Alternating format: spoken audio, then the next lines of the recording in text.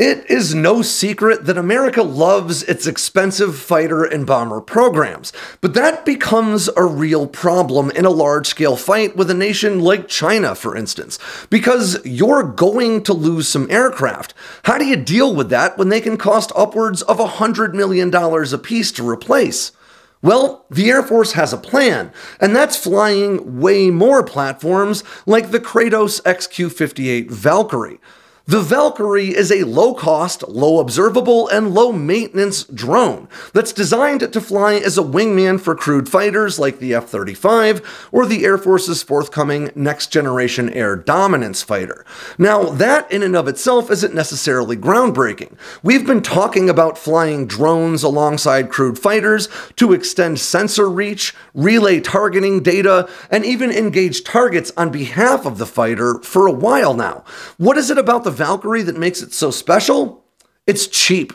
Now, a standard Kratos Valkyrie will run you between $2 and $3 million, and a souped-up Valkyrie that's great for engaging ground targets might run you as much as $10 million. And yeah, to a guy like me, that is a lot of money. But when we're talking about combat assets, $2 to $3 million is about the same price as a Tomahawk cruise missile, which you obviously can't reuse.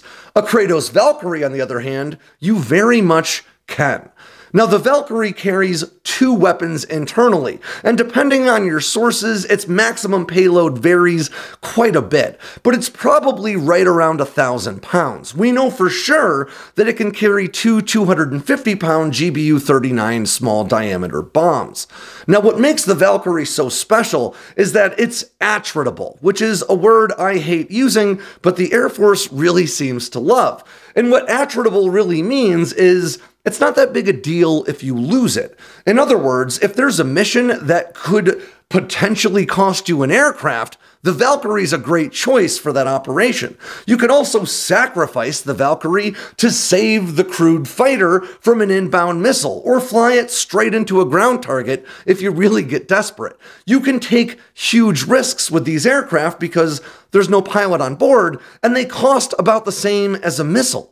The Kratos Valkyrie is the answer to the question of warfare through financial attrition.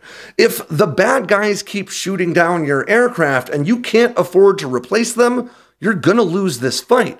But if you can keep pumping out low-cost, low-observable, low-maintenance platforms like the Kratos Valkyrie, it will allow the United States to return to a World War II approach of overwhelming enemy air defenses through sheer volume alone.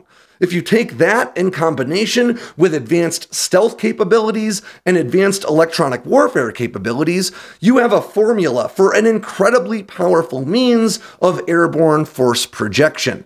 These aircraft are cheap little drones that are tough to spot, tough to shoot down, and easy to replace. And because of that, they could have a huge effect on the battlefield all throughout the 21st century.